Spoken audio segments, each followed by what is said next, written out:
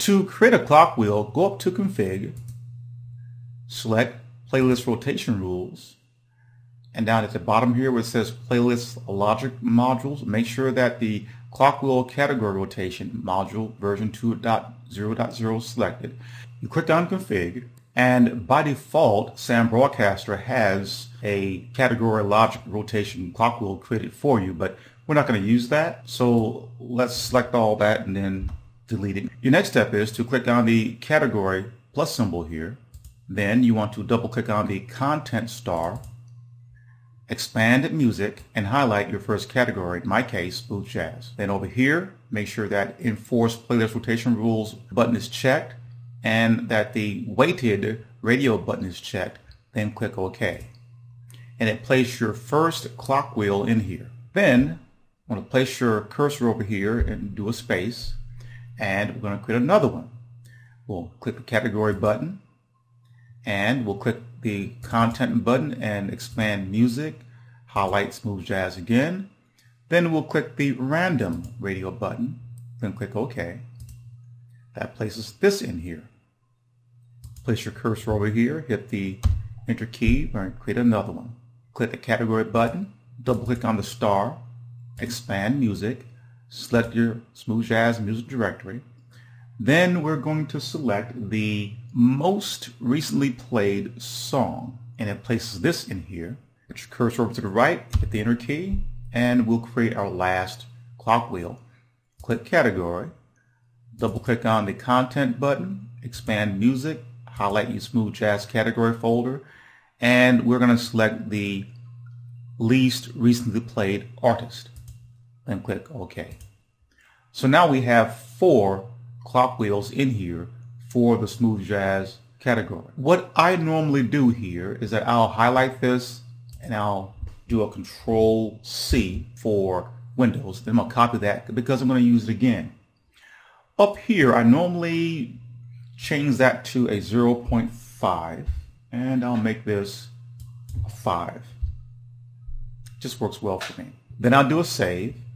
Then I'll give this a name and I'll call this smooth jazz. And I'm going to place that on my desktop. I can put it anywhere, but just to be organized, I'll create a new folder and I'll call this clock wheels.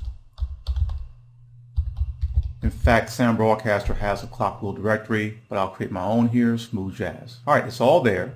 Then click OK. All right, I have a clock wheel created and I know where it's at. So I can click OK here. Now let's go back in to our event scheduler, click the plus symbol, and we'll call this smooth jazz from 6 a.m. to 9 a.m. So I'll highlight that and I'll just paste it right in there. So I'll know. I'll take on the recurring event button. I want this to run every day. And the time is going to be 5:45 a.m. Remember I had 3 songs in the queue. And then I'll click add. Now over here where it says action, I'm going to make sure that the load clock wheel radio button is checked. Then I'm going to load the rotation script that I just created. So I'll click on this and there's my clock wheel right there. This is the extension that you're going to see, CWF. So I'll select that and click open, then click OK. And so what I've done now, I've loaded the clock wheel into the event here, the event scheduler, and this is going to run only for the songs in this category. Now, let me show you something. Notice here under our categories that this is named smooth jazz, smooth space jazz. So going back into config and doing the playlist rotation rules and clicking on the config button here, what you see within this quotation right here has to be the exact same thing that you see over here. That name, what you see there in green, has to be the same. If it is not, then your clock wheels will not work. So let's create our next clock wheel. And the next one that we'll create will be for our category of indie. Click on the config button. And then all I have to do is simply come in here and change what I see within the green there from smooth jazz to indie on each one of these. And if you're using a PC, just copy and do a Control V, and that copies in new word. And the reason why I'm doing it this way is that I don't have to click on this again to create each one of these clock wheels. So now that I have that one, I do save, and I'll call this one Indie, and place it in my clock wheels directory, and click Save. big band. I did not create a big band directory over here, so I'll do one here called the Smooth Jazz Top 20 Countdown, so I'll highlight that. And over here, I know that that's what it reads, so I'll copy and paste that in here. Then click Save, and I'll call this the countdown, and save. Now, and click OK here. Now I can go back to my event scheduler and import all those clock wheels for these categories. Now I created one for indie, so I'll select indie, then click the plus symbol here and give this an event name. And again, that event name, I keep it all organized, so I'll call this one indie. In fact, like I showed you, I'll just copy and paste what I have on my schedule here on my notepad, like that. Because I know that what's in this directory here is going to run from 9 a.m. to 12 noon. This is also a recurring event. I want to run every day. And I know this is going to run from 9 a.m. 12 noon. And remember the 15-minute rule with the 3 songs in the queue. So we're going to change this to 8:45 a.m. and we'll click Add. And I should have a clock wheel created for indie. So I will go and navigate to the directory, and there it is. I'll select it and click Open, and then do a OK. So here it is. So now that's there. Let's do one more. I did one for Quiet Storm. So let's select that one. Click the event scheduler plus symbol, and that will be a recurring event. And that starts at 7 p.m. And again, these are just examples. You'll have more than this in yours. And again, the 3 songs in the queue rule, so I'll make this 6:45 p.m. and click Add. And navigate to the location of the event that I created for it. Select that and click Open, and then click OK. So it's there. All right. So everything is there that I'm using in this example, but of course if you have over here all these events, I have here 1, 2, 3, 4, 5, 6, 7, 8, then you should have 8 categories here and 8 events over here. Now in this example I made a mistake and I'll fix it. I didn't create one for big band. So it's simple. I'll just come over here, go to Music, Add New, and paste in there, and I'll have it for big band. And so again, you will want to create an event for each of these. If I've got 8 categories, I should have 8 events over here. Now before I move on, let me show you something. Your clock wheels, let's go in and take a look at them. When you create your clock wheels, you want to make sure that what you put inside of this right here is exactly what your category names are. If you happen to have a space right here like that and your category name doesn't have a space on it, it's not going to work. So the way you do that is make sure that none of your names over here have spaces. Let me show you that. So if I go over here, if you don't highlight any of these, for example, I don't know if there's a space before or after there, and you're not going to see it until you highlight it. So I know there's no spaces before and after. That one's okay. That's okay. That's okay. This is all right. That's okay. That's okay. And that's okay. If you find that your clock wheels are not working, the first thing that you want to do is to make sure that you don't have any leading or trailing spaces in your category names, and you want to double check under your playlist rotation rules, going into the config, that what you see here, there aren't any spaces before and after. Everything must be clean. Sam Broadcaster is particular about things like that. So over here under the event scheduler, you can see the importance of placing your times on your events when you name them, because I can visually see here what times these are running. Something else you should also know, let's say when your clock wheels are running, you can actually go into config. Let's say if we get to the section where indie is running, say Smooth Jazz has already run its course, the next event is indie. You can actually go into config and click on the playlist rotation rules, click on config button here and see what's loaded up. So if Indie is currently running, this in here should be saying Indie and not Quiet Storm. Also notice here that in the event scheduler, if I click on a clock wheel, notice over here that we don't have an end time. Well, the reason why we don't have an end time is because you don't need an end time. When this runs, say for example from 6 a.m. to 9 a.m., then the next one will run at 8:45 a.m. and so forth. So you don't need an end time when you create your clock wheels. Now, what about my station IDs? When these clock wheels run their course, let's say for example when Smooth Jazz runs from 8 a.m. to 9 a.m. and loads up all the songs in the Smooth Jazz folder here. Now let's go in and take a look at the Smooth Jazz clock wheel, for example. I want you to understand something, so I'm going to go up to Config, Playlist Rotation Rules, and go back into Config. And the reason why you see all four of these is because when the songs in the Smooth Jazz category are loaded up, they will be loaded up, say for example, at the bottom of the queue, randomly. It will play the most recently played artist and the least played song. And by doing that, you will ensure that the songs that load up in the Smooth Jazz category won't be the same song, or you'll have the event where you have two songs playing back to back. This ensures that each and every song within that time frame will be a different song. Cancel out of this. So now that I have my clock wheels set for the particular categories here, I want to now set up some station IDs or commercials. And you set up your station IDs and commercials the same way. So in this example, I want my station IDs to play once at the top of the hour. No matter what clock wheel is running, at the top of the hour, I want my listeners to hear, say, a RIP radio. You know, for example, you listen to RIP radio, Smooth Jazz. So we need to create an event for that.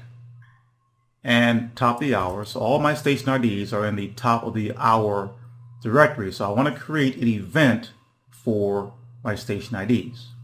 So I'll click on the Add a New Event, and I'll call this Station IDs. And I want my station IDs to run 55 after the hour. So I'm going to put a 55 there. That's for my reference. It will be a recurring event. It will be every day. Now this is going to get tricky because I said that I want my station IDs to run at the top of the hour or at 55 minutes after the hour.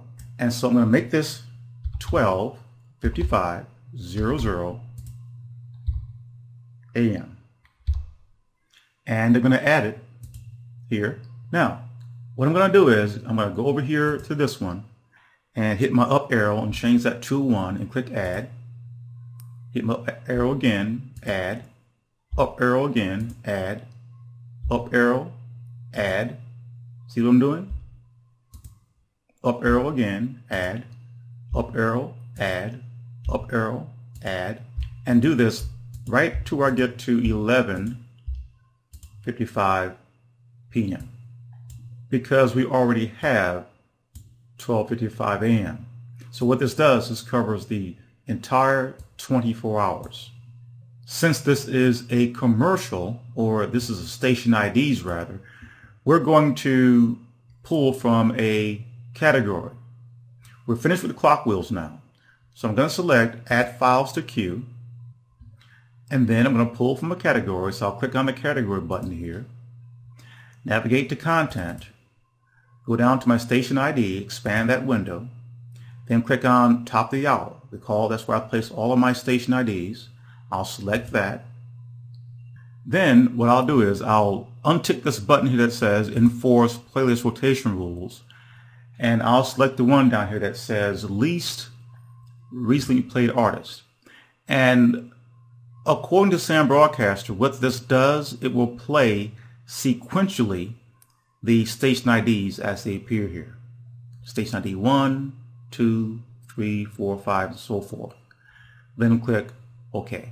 By default, Sam Broadcaster puts this queue to the bottom. Well, we don't want this to be queue to the bottom. We want this to be to the top. So we're going to change this part that says bottom to top. So highlight that part that says bottom, and we change that to the top. Then click OK. So we want to Q top. So what's going to happen here is that no matter what category is playing, whether it's smooth jazz or the quiet storm or whatever, at the top of the hour or at 55 minutes after the hour, a station ID will play.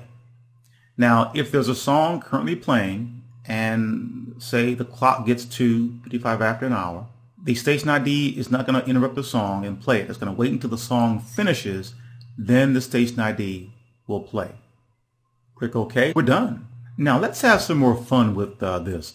Let's say that during your stream or a show that you're running, a caller calls in during a commercial and telling you how much they love your radio station, and you're recording those call-ins. Well, you can actually add those in here as an event to play. And let me show you how to do that. I'm going to double click on my station IDs here, and we'll go under station IDs, and we have listener call-ins, so we'll select that. And over here, we want to make sure that the Enforce Playlist Rotation Rules button is checked. And the reason why is that you don't want your rotation to play the same caller. So you want to enforce the playlist rotation rules. And then we'll select least recently played artist. And again, this and this ensures that the same recording is in play. And we'll click OK. And as you can see here, it places that here. Category is listener call-ins. And we want to again change this where it says Q top. We'll change Q bottom to Q top. And make sure that that T is a capital T. Then we'll click OK. So I want to add my Smooth Jazz Top 20 Countdown in the event schedule and have it run this one file every day at 5 p.m. to 7 p.m. So to do that, I'll click on the plus symbol on the event scheduler, and I'll give it a name. It's the Smooth Jazz Top 20 Countdown. It is going to be a recurring event, and it's going to begin at 4:45 p.m. every day. Remember the 3-song rule in the queue. I'm going to add that. But this is not going to be a clock wheel. I'm going to run this as a file. So I'm going to select Add Files to the queue, click Category, expand on the content icon there, expand on Music, and there's the Smooth Jazz Top 20 Countdown, so I'll select that. And since this is just one file in here, I don't care about anything over here. So we can leave everything over here at its default, then click OK. Then click OK again. So what's going to happen here is that within the time frame of 5 p.m. to 7 p.m., the RIP Radio Smooth Jazz Top 20 Countdown with Ronnie J will run each and every day. And there will be no station IDs interrupting the program because I didn't create this as a clock wheel. I created this as a queue. So Sound Broadcaster is going to look at what's inside this directory and run it. Almost forgot. Just double click on this. But again, you want to change this Q bottom to Q top and click OK. So this is basically all you have to do as far as automating your station using the event scheduler. All this could easily be done with PAL scripts as well, but this is what most people do because it's the easiest way of doing it. A lot of people aren't into scripting. I am, so it's easy for me and maybe not so much easy for you. But this is how you would automate your station, especially if it's a multi-format station. If you're just running one genre of music, you might just have one directory or category. You load up all your music into that category. You may create a station ID category and set your events as to when you want your station IDs to run and your commercials or jingles to run. This is Ronnie J from InternetRadiostation.com. Thank you for listening.